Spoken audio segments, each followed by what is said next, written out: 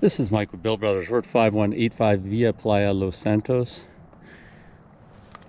doing a roof inspection on a flat concrete tile roof.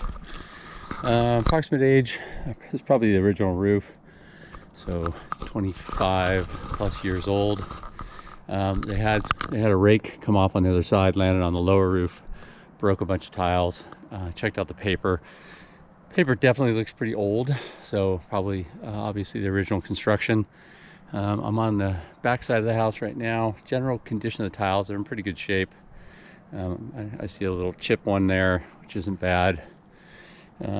Checking the pipe vents. There is caulking on some of them. Good sign.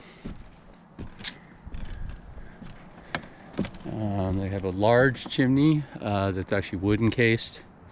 I can see the flashing here. They got a flashing coming out right here. I'm not sure what's going on there. Got a couple extra tiles up here.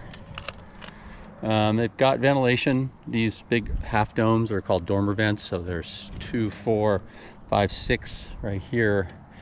That's keep the attic, keep the hot air out, and keep it cooler in the house, and also keep the moisture out in the winter. There used to be mortar right here. Somebody's come up and done some mastic on there.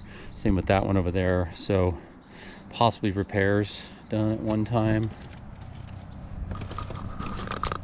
The wood on this, you can see, is really rotting out. That's actually termite damage. So you can see that on that piece and this piece. So something to think about.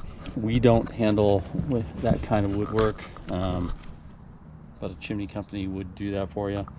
There is a little bit of a cricket back here.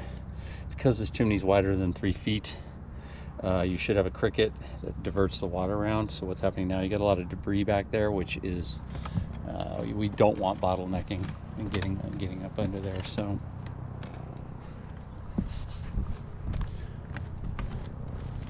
walking over to the other side here.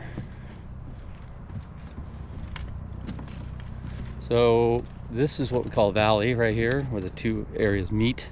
The valley is pinched, almost closed. So nowadays when we do valleys, we actually open these up about 4 inches or so. We want the debris to get off your roof. What's happening is you can see debris in there.